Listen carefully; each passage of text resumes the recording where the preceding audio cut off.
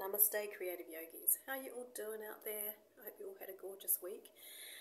And you got to enjoy the full moon and got out there and played and cleansed your crystals and set your intentions and all that sort of stuff. And it's actually a full moon in Scorpio this year, this month. And it's also, which is the water element. And it's called the pink moon, which is very appropriate because it's very much about a deep dive into ourselves and clearing away what no longer serves us. That's kind of the general energy of the month. But we've also had, on the 1st of May, the solstice. And this year, the solstice has been, the focus has been celebrating the divine feminine. So there have been festivals all over the Northern Hemisphere, really massive festivals at sites of the goddess sites, you know, the very sacred feminine spaces. So Glastonbury was a big one, of course, with Stonehenge, but also in Greece there was a big festival in Delphi, which I think is still going on, and it's got Shiva Rays there and Krishna Das and all sorts of really, really amazing yogis are celebrating the divine feminine at the moment, and the big kind of conversation that's going on is about how, you know, in the past, our collective past, we've had to really dive into our divine masculine side, you know, really focus on drive and ambition, stamina, strength, in order to move our culture forward. But now what's shifting is bringing back the divine feminine wisdom and incorporating that into our lives, and so celebrating that and letting go of how we had to kind of squash that kind of side of ourselves in order to focus on the masculine energy. So this month is an opportunity to go in there in ourselves and break free of that programming and conditioning that was put in place for a reason, but now it no longer serves us. So it's a really empowering month, really beautiful, which is why I like the idea of the pink of the pink full moon. That's just fabulous, you know, the pink moon. So one thing I've just recently discovered from my research into Ayurvedic wisdom, actually the 5 elements, is that way back in the day in India, when people were sick, they would go to the temples to get their healing because that's where the healers were. And when they arrived at the temple, they went on a pilgrimage, which was designed specifically for the person who was on their healing journey. So they would start off with that cathartic letting go thing. So they would be still, and they would meditate, and they would breathe. And then the practitioner, the Ayurvedic practitioner, would figure out what element they were out of whack with, so whether it was fire, water, earth, air, ether, and also their doshas, and have a look at all of that. And then they were prescribed a particular journey through the temple to get to the heart of the temple. And at the heart of the temple was the gymnasium, which is where the sacred movement happened.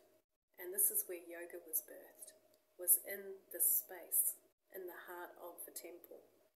And the sacred movement was dance. And so it was very inspired by the divine feminine wisdom. And that's where yoga was born, was in that divine feminine energy, that creative spark.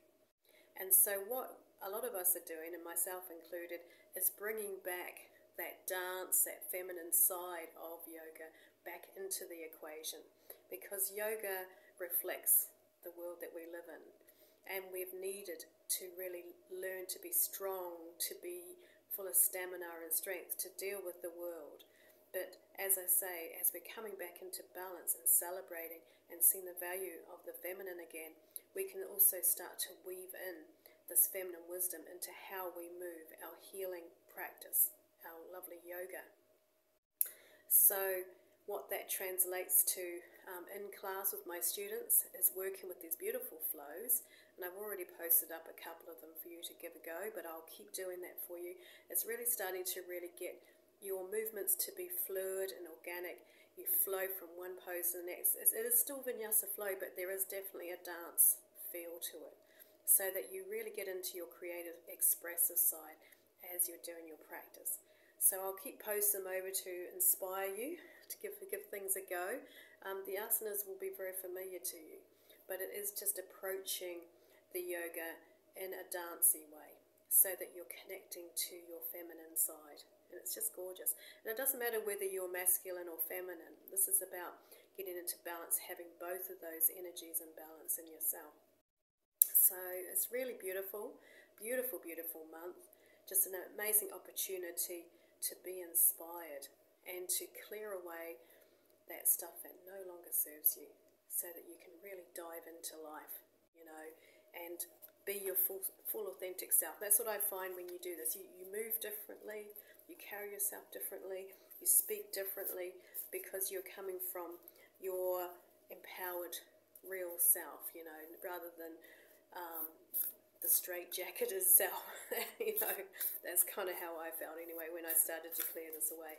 Stuff that just made me kind of fit into a box which wasn't really me. Just breaking away from all of that. Alright, so I'm going to choose a card for you today. Just a couple just fell out there, so I'll take those. Oh, you've got 3. Let's have a look. Wow. Conclusions are within reach. There we go. Conclusions are within reach. That's for somebody out there. So perhaps you're working on something and something's coming to a conclusion. A new romantic cycle begins. Woohoo! Somebody out there is meeting somebody new. That's exciting. Good on you. And this one, work through your fears, and it's actually got the Scorpio there, which is exactly what this month's about. That was at the bottom of the deck there.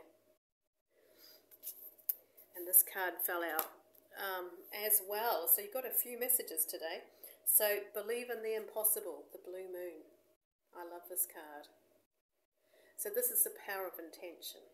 You know, believe it and it will be. You know, it's about really genuinely believing that your dream will come true, that you are a manifester, that you are that magical being that can create your own life, you know, that you can live the life that you want. And, you know, we do go through ups and downs with that. We feel doubt, especially